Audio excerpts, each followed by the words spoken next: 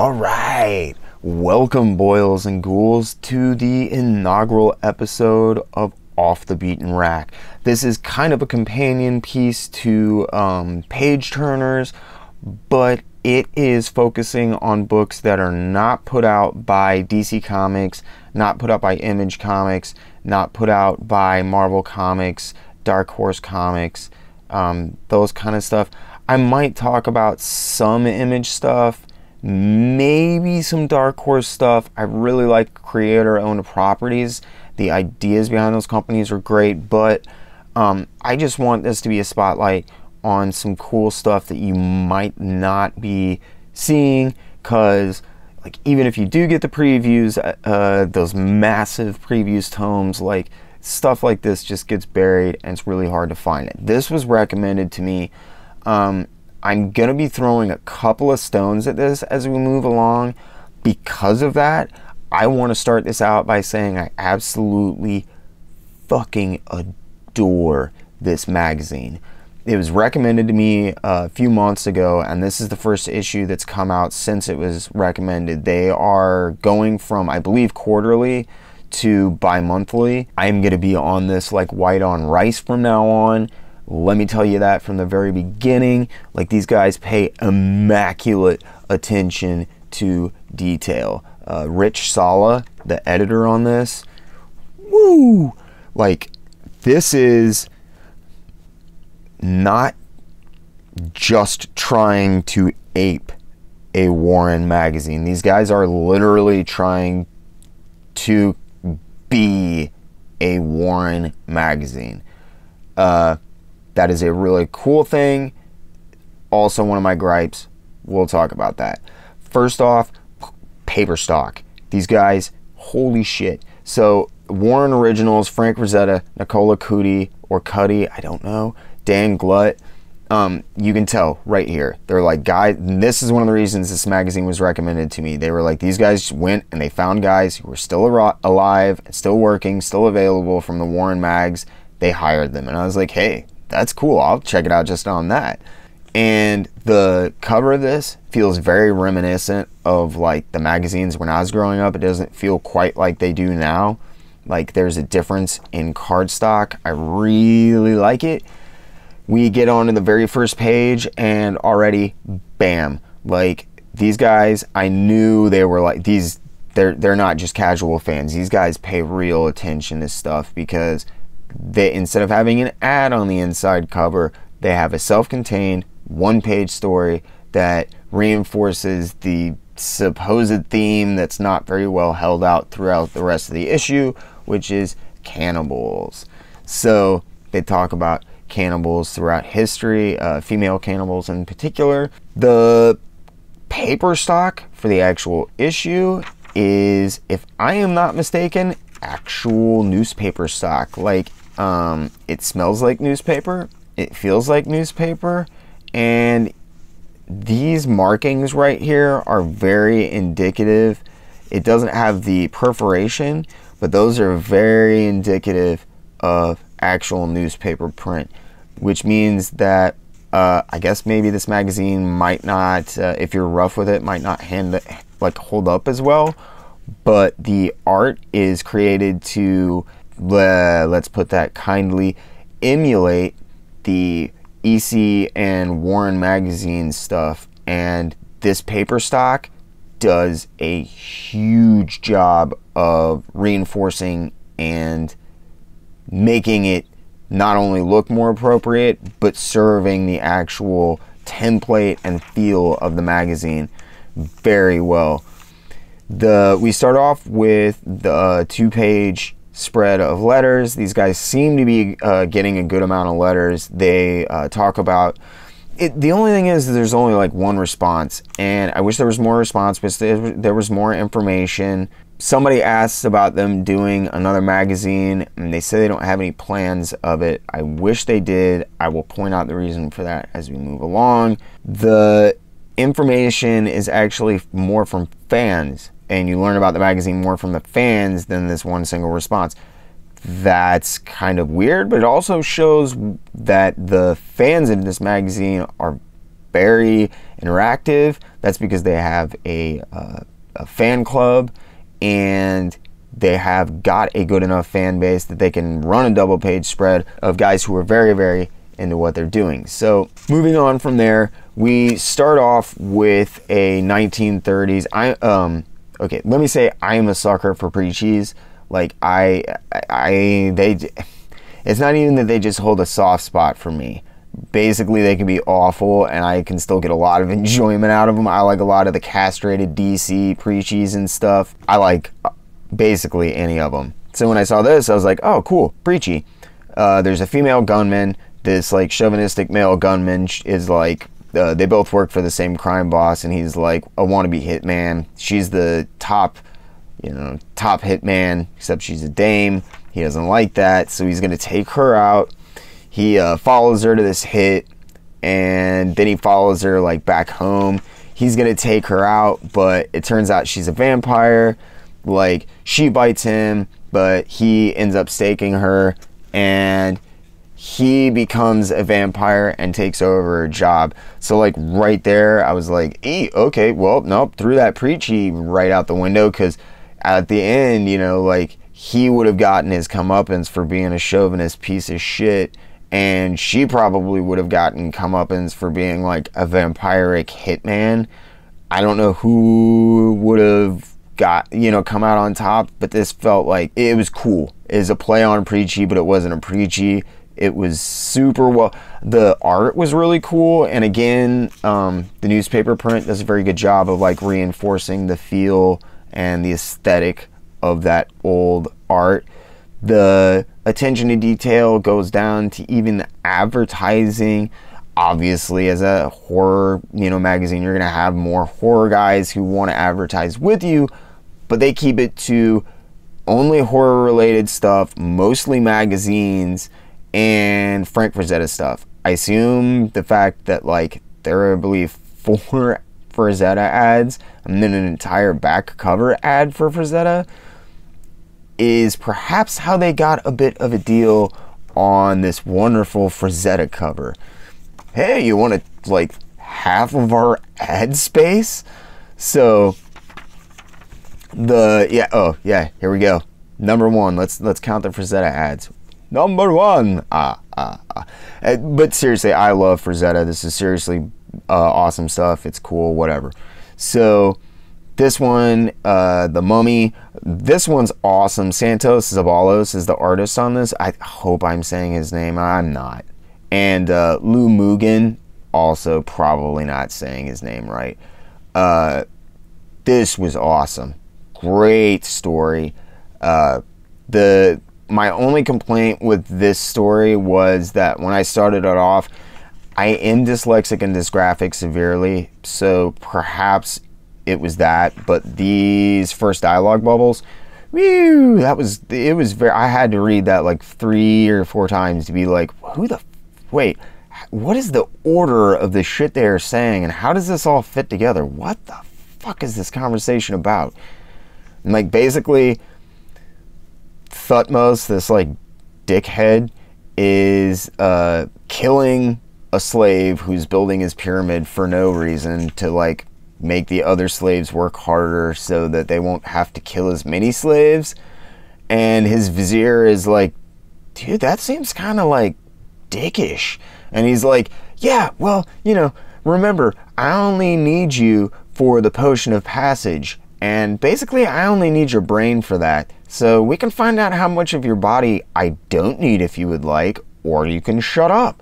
And he's like, I will shut up. And like right after that, Thutmose dies, and the vizier does give him the potion of passage, which is supposed to bring him back in like a millennia. But then they kill all these like slaves, and they did do that. They killed slaves to put them with the pharaohs in Egypt. Thutmose is gaining power, and finally his body is like resurrected and he lives again. But it turns out that his vizier was one of the slaves that they killed, and so they impale each other and they both like die on the ground. It would have been cool if like maybe oh, and these archaeologists find them. It's kind of unclear. Maybe archaeologists, like, breaking the seal of a tomb is what allows them to awaken, but whatever. This was really cool. Again, didn't play on the preachy thing, because I was like, okay, he's going to get the drop on Thutmose. These archaeologists are going to come, and he'll, like, you know, have passed back into slumber, or, like, just died because his purpose has been served or whatever. But, like, no, they just kill each other. It's like, wow, that's more straight out horror. This magazine is totally fucking cool. But they are trying to be a Warren magazine so hard. Sometimes it's a little bit hard to take them completely seriously. They would be well served, in my opinion, to develop a bit more of their own and I know, like, this is a Warrant publication, like, it's a Warrant magazine, it's a Warren magazine, like, I get it, I know, I love that stuff too, but, like, you are doing this so well. Like, update it just a little bit, step out of the box. You guys obviously know what you're doing, and I really want to see where you would go with this. We've had, like, this mummy story, which spans from, like, you know, ancient Egypt. We've had a story from the 30s, and then we move in and we've got this jungle adventure. So I'm like, okay, cool. So we're in the 50s now, and there are, like, these two adventurers who are out, and they find this other dead adventurer who's being eaten by, like, a jaguar. And they're like, find his phone, and it has information about this tribe who worship, like, and it's very obvious, like, it's supposed to be the Gill Man.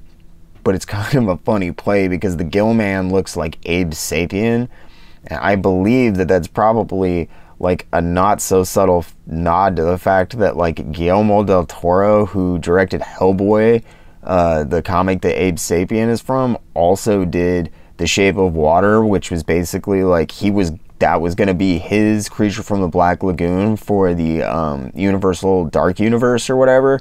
And they were like, yeah, okay, cool. Wait a minute. Does she fuck the fish? Does that say she fucks the fish? No, get out. Go away. Go away, Guillermo del Toro. And, like, this is super fun. So, like, that's your first nod to, like, Shape of Water and Guillermo del Toro, Abe Sapien, Hellboy thing.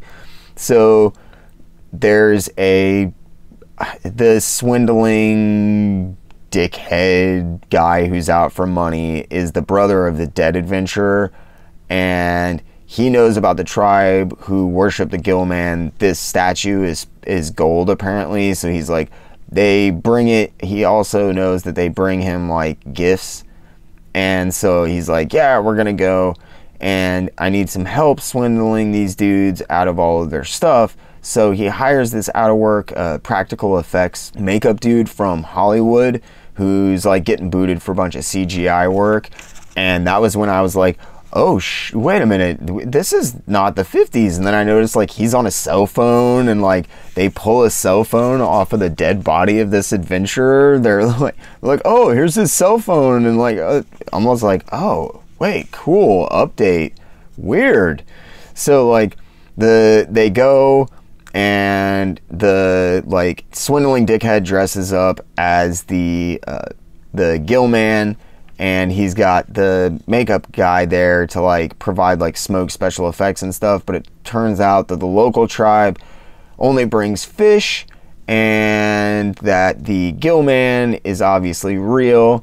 And you're like, ooh, that's probably not good. So they kill the special effects makeup artist dude that's there. Like, eek, kind of harsh. He didn't really do anything. I guess he did try to swindle it, whatever. But it was like, okay.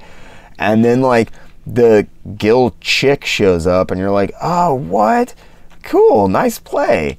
And she, like, carries off the dude in the suit, because he can't get the suit off. The seams are, like, impossible to take off, which is fairly real. Like, he might have been able to get part of it off, I guess. But she's like, yeah, no, we're gonna go bang. And, like, again, that was the huge joke from Shape of What or plot point joke, I don't know, whatever you want to call it, from Shape of Water. So, like, I was laughing at that. Oh, yep, another Frazetta ad. What's that, 2, I think? Yeah, it's 2.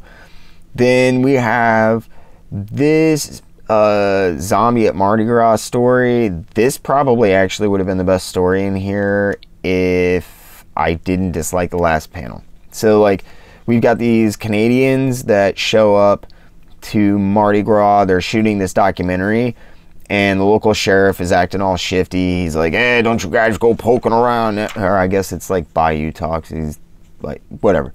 Not going to do a Cajun accent. So he's like, don't go poking around, you know. Stay on the beaten path. And they're like, oh, well, now we have to go poke around. Instantly they hear locals talking about how dead people come to Mardi Gras, and you're like, okay. And they just take them at their word, and they go straight to the cemetery, and they film the cemetery all night, right where the guys said that, like, this dude's name is going to come or whatever to the Mardi Gras. So they go there and they film, and zombies show up. They're like, oh, okay. And the zombies go, and they start eating a couple of people in the crowd, but the sheriff rounds them up real quick, and him and his deputies, like, blow off their head.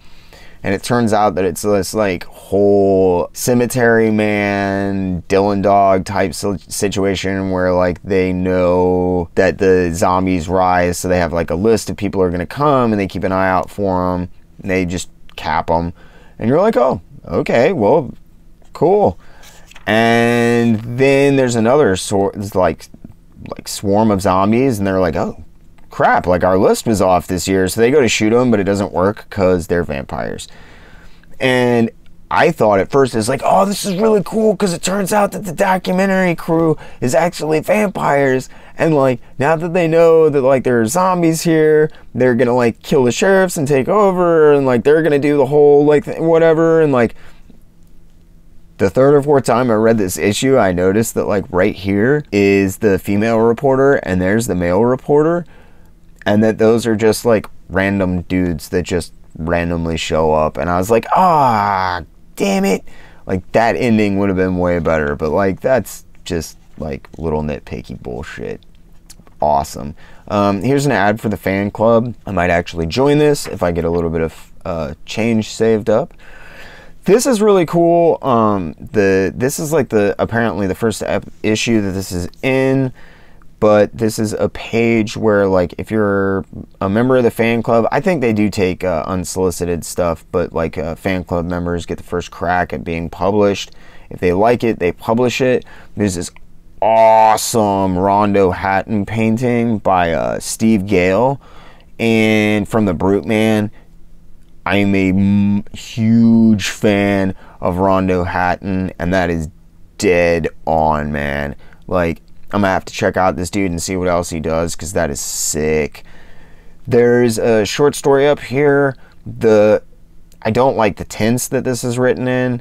I'm just not a big fan of it, but the actual story, the content of it, the writing, the execution, the length, the amount of interest it held was fucking impressive as hell, to say the least.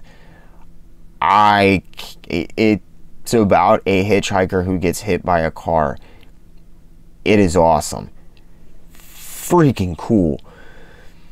We come into second to last story here. One of the strongest stories. Don Glut is writer on this, and I should say that the name, I had to look it up because I started getting a little bit suspicious after a while.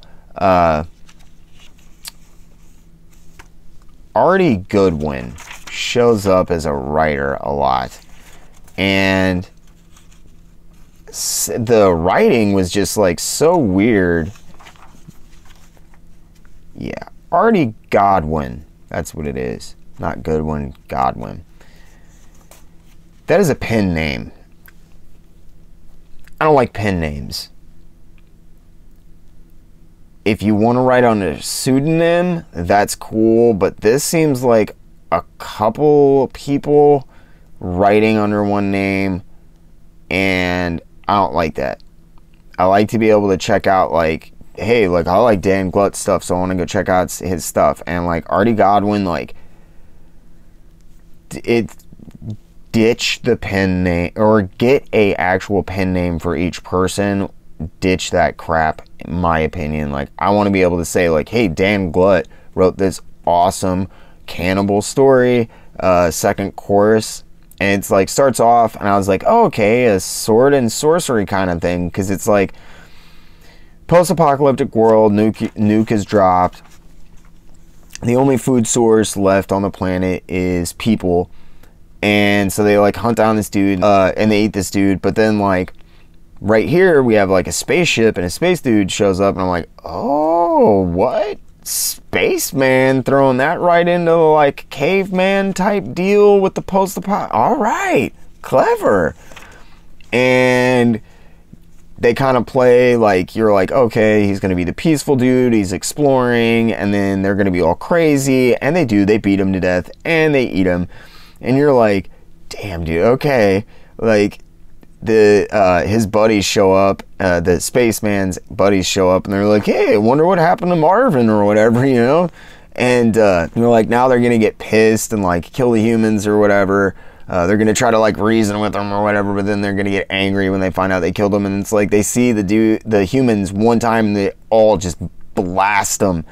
And like the last panel is the humans getting eaten by the aliens, because the aliens have depleted their own world of all like food and resources. And it turns out like they were looking for a planet with an abundant food source, and people will do just fine.